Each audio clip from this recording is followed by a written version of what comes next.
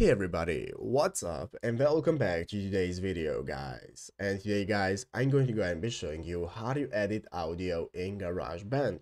This is a very simple thing to do guys, so make sure to watch this quick and easy video till the very end and follow my steps correctly so you can make sure this works the same for you and that you can do this yourself.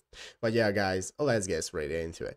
The first thing you want to do is go ahead and open up the official GarageBand application if you haven't already. If you do not have it, just go to the App Store and download it, and after opening it up, you'll be greeted by this home page right here, which is the main page of the application, where as you can see we can get started recording ourselves. So we have two options guys. We can either access a live loop right here to go ahead and record a loop, or we can go ahead and record the tracks ourselves. So here you can go ahead and get started playing an instrument like the keyboard, drums, and so on. You can even go ahead and plug in a guitar or bass and record yourself, or you can just use the audio recorder option to get started recording yourself, your vocal, and your music. So let's go ahead and open up audio recording. This is where we can get started with editing our tracks. It works mostly the same for every kind of recording, even if you're using keyboard, drums, or just vocals, it works the same. Basically, right here at the top of the screen, we have the big red circle that's going to enable us to get started with recording. So go ahead and click the circle. As you can see, it's going to start the recording process, and now we can get started with adding our effects. The first thing we can do is add the effect to our vocals. As you can see, we have the sci-fi option right here, monster, robot, and so on, and we can go ahead and manage our tone